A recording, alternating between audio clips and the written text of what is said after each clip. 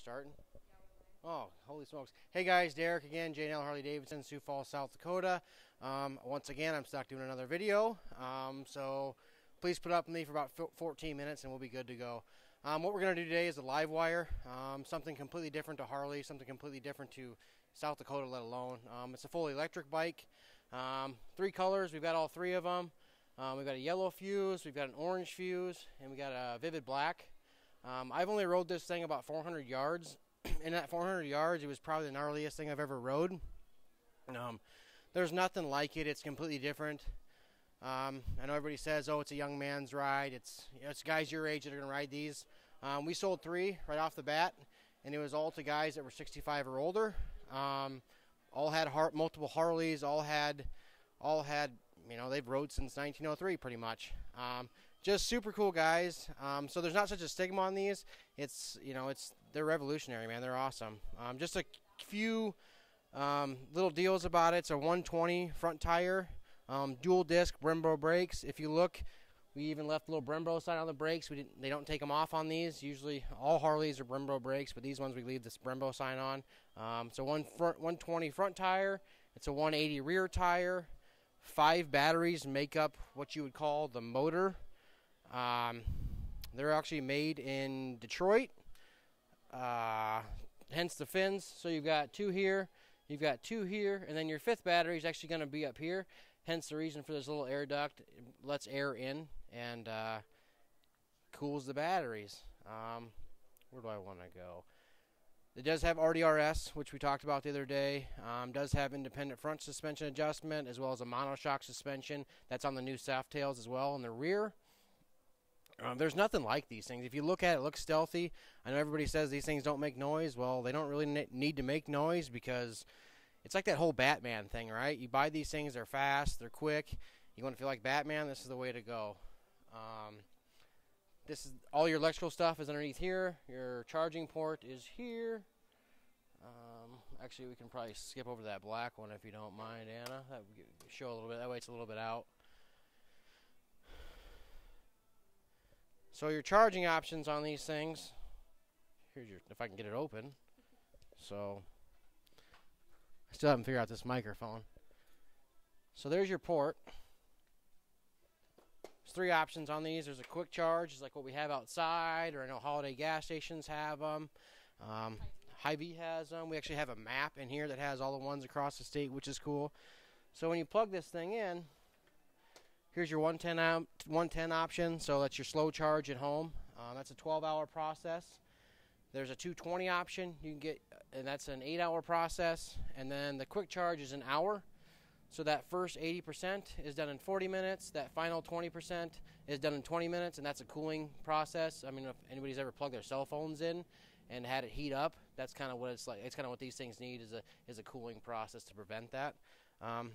This is the actual charging port part of it, and this is, say, the smart kind of tells you where you're at. There's an app that comes with these, HD Connect. I don't have it on my phone, otherwise I would. But it literally tells you where your battery's at. It tells you how long do you have it charged. It tells you, it sends you 2 pings a day to your bike. It's crazy. It's completely different. It's handy. Of course, these are run off security. Where else do I want to go? Everybody's going to ask, what's the horsepower and torque like? So these are going to be about 86 pounds of foot torque, and the horsepower is going to be about 105. People always ask how fast these things go, and I say Jimmy doesn't let me top it out, so I have no clue. But here's your suspension. Here's your monoshock suspension on the end. There's actually a 6th battery that's actually tucked up down underneath here that runs all of your computer stuff. So your screen, it's a 4.3 inch LCD screen, or LTD. I don't know the difference between the two. It works. It's cool. So I'll actually turn the screen on. All right, nothing turns on. It's pretty cool. These things come with 4 preset modes, and then there's 3 other modes you can go in here and kind of create your own. So if you want to turn the thing up and make it real snappy, you can do that. So I'll just go to the modes. You've got road mode, you've got sport mode, you've got rain mode, and you've got range. And then if you want to come in here and you want to add your own, you can literally turn this thing up. Like there's your power. This is your regen, so that's regenerative braking, and that's going to help you with your range. Basically, how to explain that, as you slow down, the slowing down process of this thing is what charges the battery. To me, it was kind of confusing when I first learned about it, but now that I read a little bit more, it makes sense. So we turn this all the way up. We turn our throttle all the way up. Now we're flying down the highway. There's a traction control option over here, so you can go high, low, medium. I should probably turn it on high, and you just hit enable. So now we got that one loaded up, and we'll click disable just for when I take this thing for a spin in a second. It won't be on. It's just cool. You can go in and do your own and customize the bike to your own liking. A lot of people ask, well, how far can this thing go? If you're in what we consider sport mode, that's your quick one, same as your cars. You're going to get 90, I think Harley says 96 miles to a charge, and to me that's about the same as a 3.5 gallon tank on a windy day. 3.5 gallon tank, you're going to get 95 to 110. Just depends on how the wind and how you're riding. If you're in range mode, you're going to get 100. The book says 146.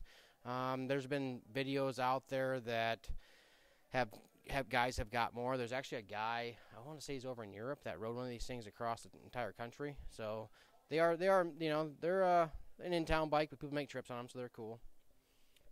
What else do we got here? Going here, these things are Bluetooth to your phone. So you can get your music, you can get your, what do I want to say? I'm stuttering again. You can get your maps, you can get your music, you can get all your phone calls and that stuff right here. It's all Bluetooth or a headset. I believe when you're riding these things, I'll have to have Jim Burkett. He's put more miles on any of these before, out of all the people that have bought them from us so far. How all that works, I haven't dove too much into it. But he's charged his a few times already. He absolutely loves it. And I think the coolest part about these things is it's stealthy and it's different. And he said that when he pulled up to the first stoplight, that people kept looking over at him like, what are you riding? It says Harley-Davidson, but it doesn't make any noise. So that's pretty cool. I'm actually going to take this thing back. I'm going to hand the microphone over to Anna. And I'm going to, probably that orange one, because it's a little bit easier to get to. And I'm going to ride it back so we'll be able to start it up. And I'm going to ride it back to Mike Parsons. And he is the master at this thing. He knows more about these than I probably ever know. He's an EV guy. He's super, super smart. And he's going to go over the mechanicals of this thing and what the batteries do and explain the regen process and just explain what everything is. So I'm going to go over and show you the starting up process of this thing to prove it makes no noise. And then I'm going to give this microphone to Anna, and then she's going to try to jog and keep up with me. So when you turn this thing on, Somebody asked, are there plans for a cruiser type version? Would suit my older frame better. is there plans for a cruiser type version? I don't see why there probably won't be in the future.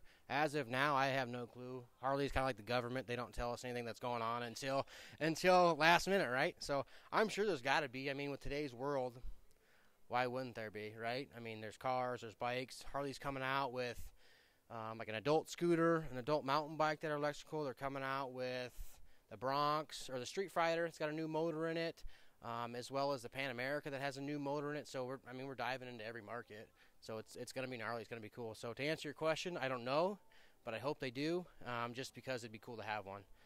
So when we turn this on,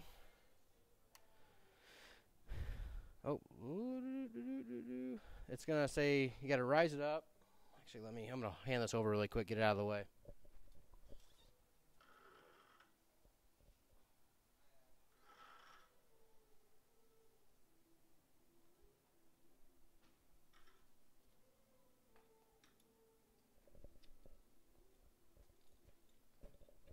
There's Dustin. He loves the videos. All right, so when we start this thing up, it's like a full-grown child. There he is. Modeling is not really his thing. All right, so when you start this up, a little bit of a process. So if we look up at the screen, again, it makes no noise. And you'll notice, too, when I turn this on, oh, there's Yogi. When I turn this thing on, this will turn like a yellowish color. And then it's going to say, where are we at? It's going to say, please raise the stand. I'm going to sit on it because I'll probably set it across the floor if I don't. I should probably be wearing a helmet. Jamie's probably going to yell at me. So then you got to put your kickstand up, right? And then it's going to get loud here in a second. These are green. Now she's on. So I'm going to give this microphone to Anna, and I'm just going to hop on her and take her back to Mike.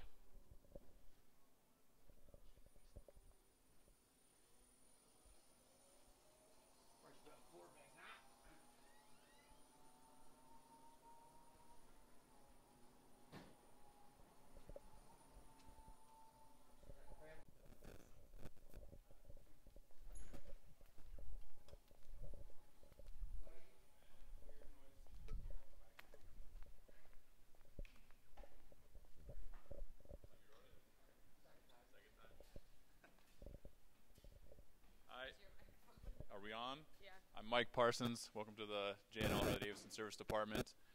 I'm here to talk about the LiveWire a little bit today.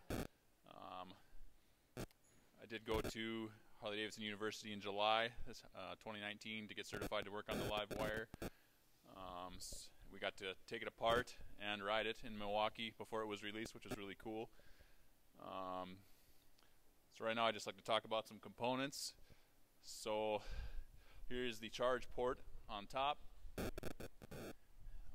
Level 1 charging is through here. Level 2 is through the larger gauge wiring here. Underneath this cover is the onboard charger. As we go down, we look at the RESS. That's the rechargeable energy storage system.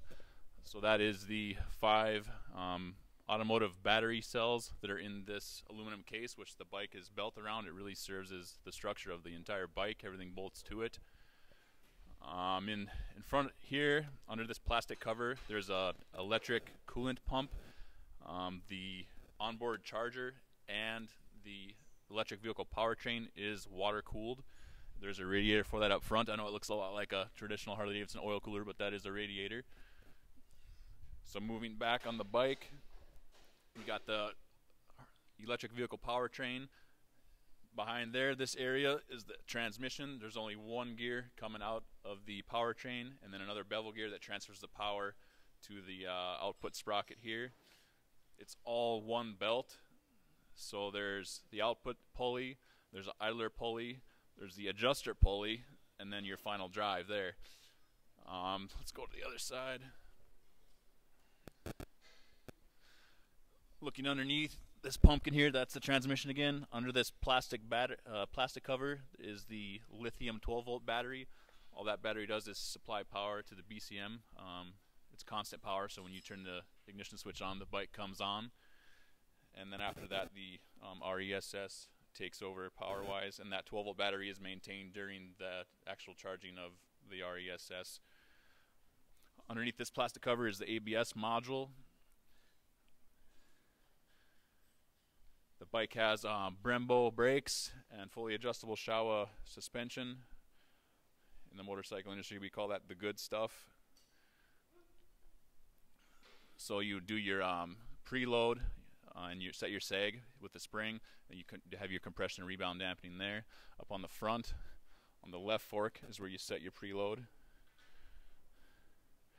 And then on the right, that controls your compression and rebound dampening.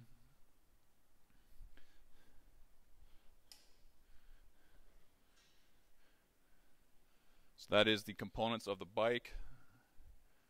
Without getting any deeper into it, anything else we want to talk about?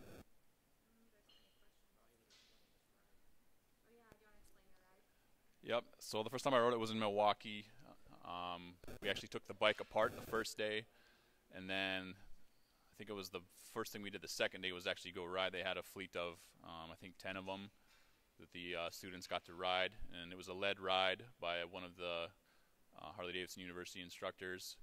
I think we did about 7 miles. We went through town and then got on the interstate for just about one exit to the next and got back into town. It was really a lot of fun to ride. They started us out in rain mode, which is the most conservative ride mode, and I mean, it wasn't long before I got to sport mode. I wanted to have some fun. So getting on into the interstate, just the acceleration was, I mean, it really is amazing. It'll do 110 in 8 seconds, and you can do that between 2 exits. Yep. And And then we took some twisties through a city park area on the way back into town towards the factory, and it really hangs on to the curves. I've been riding motorcycles since I was 18, street bikes anyway. I've been riding Buells since 2010. I feel like I could get around a track on this LiveWire with little experience riding it better than I could either one of my Buells I own. It just, like, it does it for you. There's so much technology built into this thing.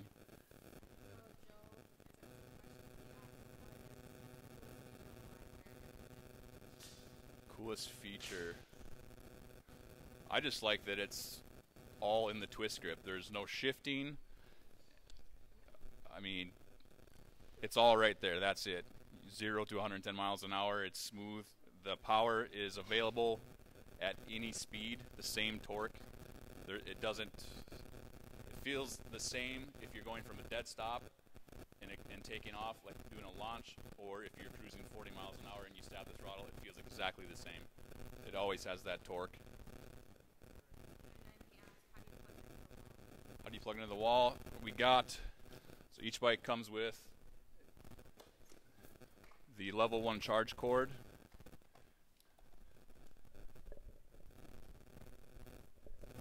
Comes with this under the seat. So first you would plug this side into the wall, and then the light will light solid blue. And then you plug this side into the bike on top of the tank area to the charging port, and then as it begins to charge, the light will start blinking blue, and then the light bars on the side of the LCD screen will light up, and they go from red to yellow to orange to green, I think is how it goes. And as it charges, they actually glow and move up in an upward motion, and then the screen will actually wake up briefly until you charge time remaining in hours, so you have a good idea of how long you've got left to charge. And once it's done, it'll just stay there in maintenance charge mode, like you can leave it plugged in.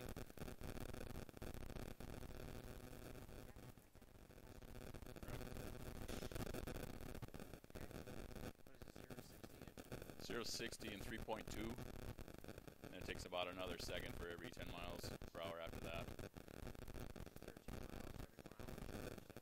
Yep, on level 1 charge. Yep.